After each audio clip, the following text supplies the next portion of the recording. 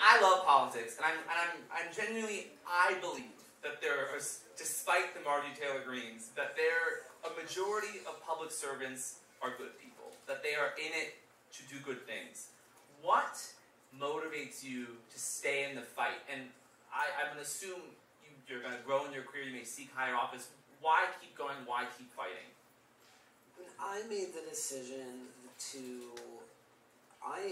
at one point in my life, had the realization that I'm not going to be here forever. And my life is going by very quickly. And I had, like many of us, like a quarter-life crisis where I was like, oh my God, what am I going to do? Like, I don't want to do what I'm doing my whole life.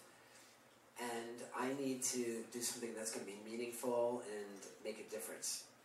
So that's why I went into government and public service. I really want to, if you think about it, we're on Earth, if you think about it. And what are we each going to do to make an impact? No one ever says at people's funerals, they took amazing vacations. They had the best boats, no, it's what did you do, the people you touched.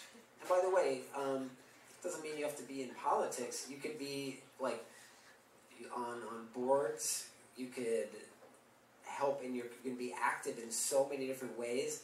You can help people in your life. You could adopt you could mentor people. There's so many different ways.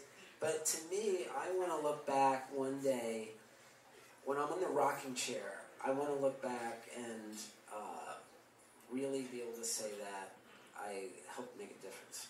Well, Erik, thank you so much for being here. I really appreciate it. Thank you.